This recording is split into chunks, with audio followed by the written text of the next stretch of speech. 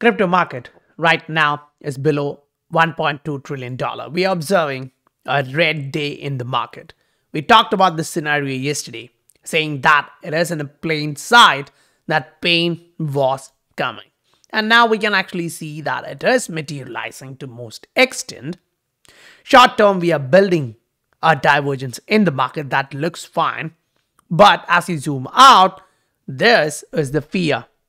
So we haven't yet reached that level of panic and pain, because right now, this is what you observe, right?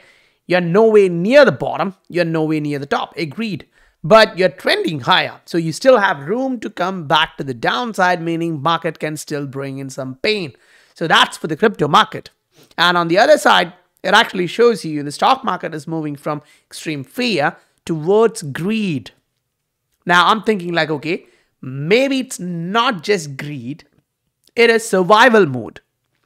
Banks are collapsing on one side. So who do you trust with your money? You need to actually be in assets. People are moving that out and entering into markets. That's a huge possibility there. And when we look at the market, we do see this happening right now in front of us. Dollar is bouncing back. You can see that this level in the RSI breaking means dollar will bounce back.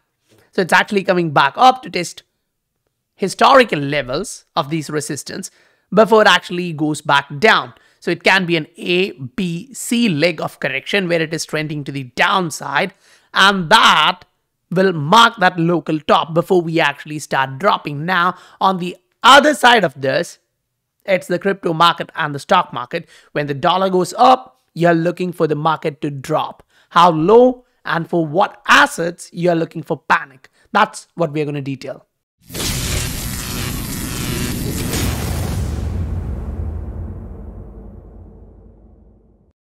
Welcome to the Scientific Investor family, where the normal retail guys get to learn how to become the next top 10 person of this world. While we discussed about this possibility, say we will bounce and then go back down, say 26,700, 26,800, we actually bounced up and we were coming back down yesterday. Right now, if you look at the market, we already touched 26,700. So I would say that thought process was not wrong and we are there right now. Now, what are we looking forward to? That's going to be a big question here. Right now, what we have to keep in our mind is, okay, this is a daily chart and it does show pain is still on the way. We are halfway through. We still have more room to go. That was just a 13% drop. Now we are looking forward to another 13%. So keep that in mind. On a daily, you have another 10-13% just in Bitcoin.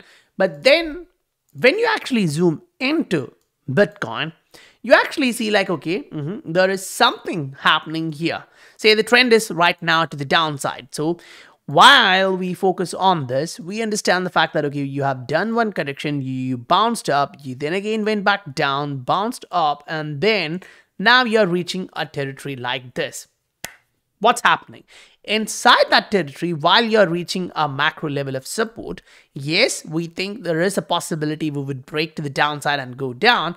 But before that, right now you have a possibility, potential divergence extending. Now, while this was playing out on the 2-hour chart, we highlighted saying, okay, there is something evolving here. Watch how the market is playing, because there are some concerns, because there are a lot of opportunities if you are really focused on the market. And that's what we are doing on the real time on a daily basis. Right now, while we look at the market, we also do get the thought process, which is a little bit clear. We may actually bounce. Now, what do I mean by that? It's not going to be a big bounce where you think you're going to put highs towards $35,000, $40,000. Most likely, it is actually going to be a drop before a short-term move. Now, that short-term move here can actually mean a B, C pattern before it actually goes back down. Now, will that be so big or so short? We'll have to wait and see, but most likely scenario would be we're going to test the range of 28,300, just close to 28 or just about 28. After which we should most likely see the market dropping below this, panic coming back into the market, going back lower. Now, can that be at 24? Will that be at 23? We will have to watch the volume, we will have to watch how the market momentum shifts. Right now, yeah, we are at a support, and usually at a support, we may still bounce because we've been doing this pattern. Now, yes, it is a short-term chart. Yes, it is a 4-hour chart. We need to see macro chart before we confirm anything because markets are uncertain. We really cannot say what the hell is going to happen right now. So if you actually focus on this, I would put the argument saying like, okay, watch this. We just broke this level. So if you're following the market, last time when you broke the market, the level here, we actually did a small retest and then got rejected. Great. Right now you're breaking another level, and below that you have $26,000. Say it's close to 26,700 where you are right now testing, bouncing, playing or flirting with that level. But we need to actually see whether we are actually going to drop heavy. Yes, on the short-term chart, you're observing a divergence, but that's not visible on a long-term chart. You are now looking for last 1 year and you really don't see a divergence forming in. The only divergence on this horizon shows you that I'm trending down in the RSI while the price is trending to the upside, which means the market is suggesting you a bigger correction. Now, we've been talking about this from at least a month, saying, okay, we have completed this movement to the upside. Most likely scenario after this is going to be something like this. Great. So right now, halfway through, we have already done that phase. It's good to see like the market is doing what we anticipated it to do, but keep in mind the macro scenario is changing, right? Yes, we're going to come back down and then bounce off, but I'm not saying we're actually going to hit this kind of numbers. Yes, I agree fundamentals are so strong, but that doesn't mean you're actually looking at something like this, right? Now, this is back in 2020 saying by 2023, we're going to hit this number. Now, anyone and everyone can be wrong, but the price and the valuation you put in, you need to really talk about it. What's the facts behind your points? Why do you think that's going to happen? You need to explain your valuation method. Fundamentally, yes, it is strong. And while looking at the macro scenario, yes, you do feel like, okay, there is something in it here, right? He's trying to keep it at 589. That does feel like something. And as DAI highlights here, now, is he a conspiracy guy? We really don't know. But right now, keeping that aside and looking at what the hell is happening in the macro market, this is Jamie Dimon coming out and highlighting, okay, we need to actually go against those guys who are shorting the market and informing that in Twitter. And I'm like, okay, there is something wrong. These guys can actually buy stocks and put it everywhere. Great. These guys can go short the market and manipulate the market and pay fine. So if you just take a look at what amounts these guys were paying in fines, it's like hundreds of millions of dollars, if not billions of dollars. So that's actually okay for them to do, right? And if you tweet, which is legally okay to do, that's bad. Now, why is that happening right now? Because you see stock market bashing all of these banks right now. And that's fundamentally true. When an empire is collapsing and a currency is declining, you will see all these volatility happening. But remember, it's not about me, you, and others who are looking at this thing. You need to understand last month, this guy, Warren Buffett, dropped banks. Now, you should actually go look at which banks he actually dropped and which he added on more to. If you are in those banks, you'll have to think double times before you actually continue. So Berkshire actually moved out of JP Morgan, Goldman Sachs, Wells Fargo, all these. And he actually doubled down or increased his assets. So the thought process here is like, okay, he's actually adding on to positions in Citigroup, in Ally Financial, Jefferies, New Bank, and Bank of America. So I'm like, okay, that's something to think about. He is now not looking great at these guys. And the reason is the most important point. Now, there's not a small guy we're talking about. We're talking about Warren Buffett, right? And while he give you the highlights, he's talking about the red flag. Why? He's suggesting that they are recklessly misleading investors and analysts, one. And two, he's giving you the clear thought process that they are taking dumb risks. And who is he really talking about? Because he just moved out of JP Morgan, he just moved out of Goldman Sachs, Wells Fargo. So basically, you just understand the fact that where he's pointing out to. Now that we know what Warren Buffett is doing, last month he did that, and right now there's a situation in the banking shares. Stock market is now digesting the fact that, okay, it's going down. One of the biggest investor is moving out from these stuff, so there is something wrong. If I don't understand how to go through the financial statements, I don't know how to look at these market, the macroeconomics, this guy has a research and development wing inside his brain, and then he has the resources. Great. So if he is doing that basic sense, there is something wrong. So that's one of the reasons why you see these guys coming out and putting all the stuff in this woke media. Mass media is just made to kind of, put that cloud so that most of us don't realize the fact. Right now, we are looking at the next stuff here. Now, shout out to Genevieve actually putting this one out. Now, you actually have to realize this fact. We are right now comparing US to Mexico, Greece, Brazil.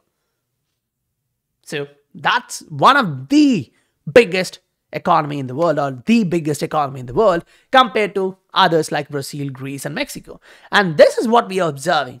The credit default swaps literally means like investors are not worried about this particular thing going boom, defaulting, right?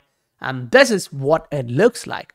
It's actually going up, up, up, up, up through the roof, through the skies. So right now, standing here, we can actually put that argument, like if you are dependent on US banks, it may not actually look really good right now. The things are looking really bad. But on the Web3 side of things, which is a little bit, polished, right now, yeah, the leaders are slowly coming out. They're actually taking some action that looks promising. Now, how long this process takes, we really don't know. The way the banks work, the way Congress and all these documentation, the process works, it may take some time. But for us right now, the only thing which you have is the market. So we actually go into the market, we look at the market and try to listen what the market is saying. So if it's actually giving us a speed saying, okay, I've actually done the structure, I'm actually most likely going down. Now you're like, okay, I'm a student, I'm waiting to see something evolving at these levels. And if you're literally waiting through this, you can actually see a ton of these assets. Say, for example, right now, with all this great bullish news for XLM, if you actually look at XLM, there is something evolving there, right? And I'm like, okay, this does look interesting. See, on a short-term chart, when you go look at XLM, it shows like, okay, the price here is trending lower with lower lows, but the RSI is slowly going up. I'm like, okay, short-term, we are building some divergence. That is great, actually. That is really great, in my opinion. Because the way I'm looking at this, I'm like, okay, I'm waiting here. I'm looking at things. And while I'm observing the fact, I'm watching the fact that, okay, we put in a high here, highlighting, okay, the short-term rally is done. Great. Now, we go to the bottom. We want to see where the bottom is. And the bottom shows you like I'm inside a range where the bottom is rising. So the support is increasing. Each time you go down, you're not going too low to make new fear, new panic range. Instead, you're building on. So imagine you are an investor in this market. Or let me take myself. I'm an investor in this market. When this goes lower and I think the market is hitting a bottom, I would think like, okay, let me add some positions. Now, being frank, we've been adding positions yesterday, today. We've been adding into a lot of the different projects inside this market where those were actually getting beaten up. Like while we were focusing on this, most of them were down like 40-50%. Great. From the local highs. From the recent local highs, they actually dropped 50% or more. And it is an opportunity if you are looking at it on the right direction. Because when you zoom out, the first question you should ask yourself is, to make money in the market, you need to buy low and sell high. Now, the biggest challenge here is understanding what's low and what is high. First, zoom out and look at, okay, what was the high? It was like 0.8. Where are we right now? 0.07. That was the bottom, close to the bottom. Right now, we are at 0.089. It is somewhere close to the bottom. So if you are splitting your buys and entering once here, once at the bottom, if it actually goes that lower, it actually enhances your ROI potential comparing where it can actually go back up. Last time, when the market actually showed you that it was building or it was working on a pattern like this, we know what happened or what followed after that.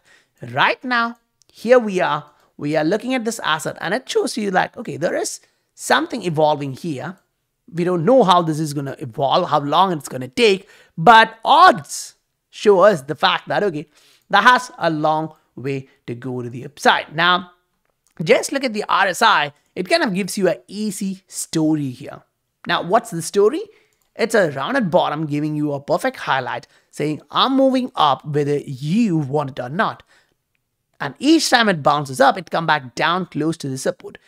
And that's the time when I think the market gives you the best risk-adjusted return. Now, as a trader, you can buy in whenever it's dropping 30, 40, 50% and it's at a support because you don't know whether it's going to bounce or not.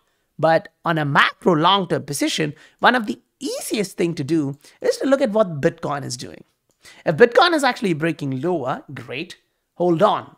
Wait until you actually think about adding new positions because you really want to understand where Bitcoin is right now. So on a daily, you see that Bitcoin is breaking to the downside. On the weekly, it's breaking to the downside from different support ranges. And you really have to wait with patience and wait till it reaches a macro support. Maybe it's 24,000, you can add something. Maybe it's going to be 21, maybe it's going to be 23 or inside this range. But what matters is where your existing positions are and how deep you're averaging down. Because if you are that guy who bought at 66,000, 67,000, this anyway in that range is great for you. You're averaging down. But if you're that guy who bought in at 15,000, 16,000 range, now you're like, okay, I really don't want to average up. I'm actually waiting for this to come back down. Maybe 23, maybe 24. I'm buying it all, right? You're already in at the bottom. You're in green. So your sentiment is great. But what we understand from the market on the macro is that the trend has changed and the trend is bullish. Because when we talk about divergence, remember last time when we discussed about the divergence here, price was trending to the downside at a time when the RSI was trending to the upside. Now, not a lot of people actually believed back then while we were discussing about this on a regular basis. Now, here we are at the top. So it actually gives us some confidence to say like, okay, these things actually work. We were following this stuff because at the top here, while you were putting in a higher high, bear high, the market actually shows you the strength reduced. Now, it's the opposite. The strength is increasing, but the trend line is so far. You have a long way to go to reach the trend line and still bounce. So you can still remain bullish and go higher, maybe 80, 90, $100,000 per Bitcoin. But first, you need to actually see price coming back down while the RSI correct back down to this trend line support. So now, take that same perspective, say Bitcoin is going to drop. Now we're going to look at what XRP is literally doing. Because right now when you actually go into the market, you observe all these assets are getting bet up. They're kind of, getting whooped for sure. Some of these in 30 days, they're down like 50%, right? We're actually observing the fact that these are getting hit hard. Now, it's not only in the 200 levels, it's also in the first hundreds. We actually see these coins are getting whooped.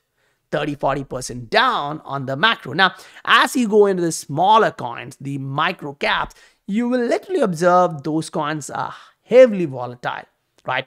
And there would be news from Binance and others saying we are delisting this, we are delisting that, we are moving them into this zone because their developers are not that active and all.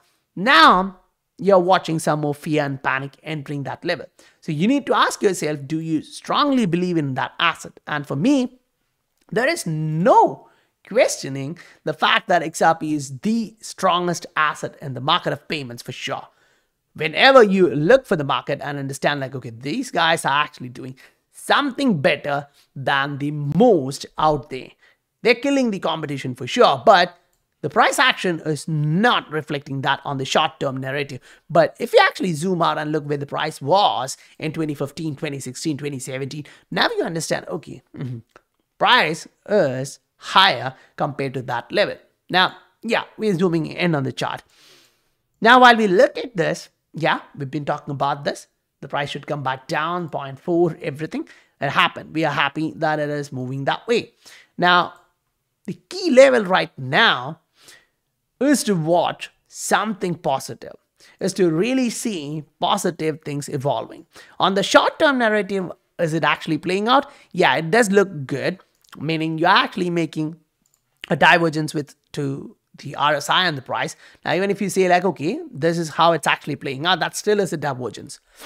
So I'm actually using the candle close here because the RSI gives you better perspective with the candle close in my thought process. So right now you're watching the fact that, okay, short term, the market is suggesting you, I may actually move back up, maybe 0.45, maybe 0.47. We'll have to wait and see. That's a possibility, but keep in mind, this is the trend line. So if you're actually coming back up to 0.46, that's still just a retracement. You need to break this level to see the trend line is changing. The trading range is changing. Say, just for example, if you look at this trading range, this was a time when we were coming to the downside, we were trading that range. Now we broke that level. So if we go back up, it's like we're coming back up, making a double bottom. Now to get clarity there, you just make like, look at what's happening here.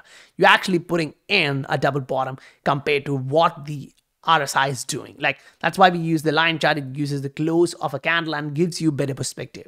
Great. So now you get that perspective while you're going up, entering into that trading range. Yeah, it's good because after that, now we are looking at this range. Yeah, for sure, we'll have to first enter into this range and break that range before we can look for the higher price points. But it's not only XRP which is showing you divergence on the short-term scenario. We are observing different assets. Like, while we looked at Bitcoin, it showed us there is divergence forming. While we looked at XRP, it showed us there is divergence forming. But Ether on the same time horizon is not showing us that.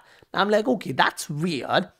We should have watched something like that in Ether, whereas it's happening the other way. So for example, Ether went up, broke this pattern, showing, okay, a bearish pattern is breaking bullish and then got rejected immediately, coming back below, went back up to retest that trend line. Now, I know not a lot of people believe trend lines, but this is the market, right? You are just connecting all this highs. Now, you do have standard deviations for sure, but easiest thing in the market to look for is the zone. You can actually see a little bit up, a little bit down. You do get standard deviations. You understand the range. So you broke to the downside, you went back, you tested that, you got rejected, and you came back to a zone where the trend line actually shows you like each time the price comes that level, it's bouncing. So that's the supply and demand equation of the market back then. Now you broke below that zone. You're fetching for new supply to the downside.